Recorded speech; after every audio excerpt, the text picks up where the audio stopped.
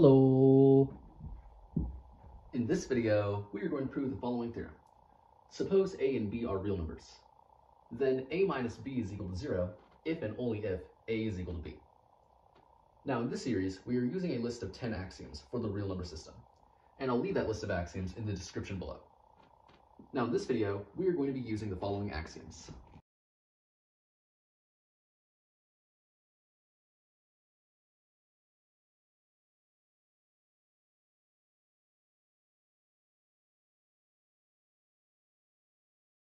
Axioms 1 and 2 are just the commutative and associative laws.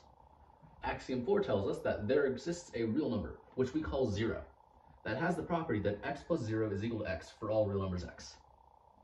And Axiom 5 tells us, for all real numbers x, there exists a real number, which we call the negative x, that has the property that x plus the negative x is equal to 0. Now, using Axiom 5, our definition of subtraction is as follows. Suppose a and b are real numbers. We define a minus b to be a plus the negative of b. Okay, so now let's get into proving this theorem. Now we're trying to prove a minus b equals 0 if and only if a is equal to b.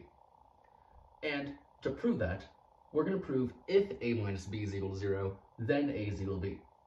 And then we're going to prove if a equals b, then a minus b is equal to 0. So let's start off by proving the forward. That is, let's prove if a minus b equals 0, then a is equal to b. And to prove that, suppose a minus b is equal to 0. From here, we want to show that a is equal to b. And we're going to establish that a is equal to b through a chain of equalities. And through that chain of equalities, we are going to be applying axioms 1, 2, 4, and 5, and the definition of subtraction.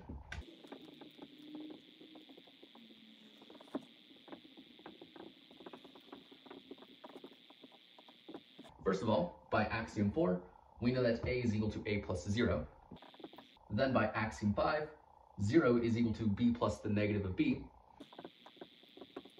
And then by axiom 1, we can replace b plus the negative of b with the negative of b plus b. And then by axiom 2, we can move the parentheses around a plus the negative of b. And then by definition of subtraction, a plus the negative b is equal to a minus b. And then, by assumption, a minus b is equal to 0. So we can replace a minus b with 0. And then by axiom 1, 0 plus b is equal to b plus 0.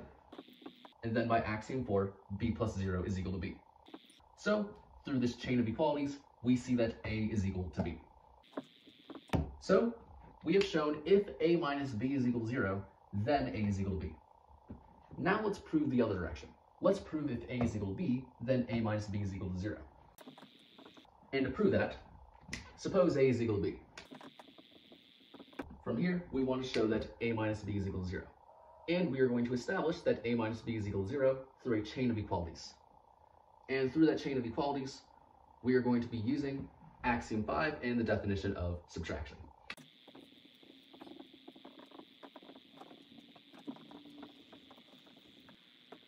First of all, since a is equal to b, we can replace b with a, and then by definition of subtraction, a minus a is equal to a plus the negative of a, but then by axiom 5, a plus the negative of a is equal to 0.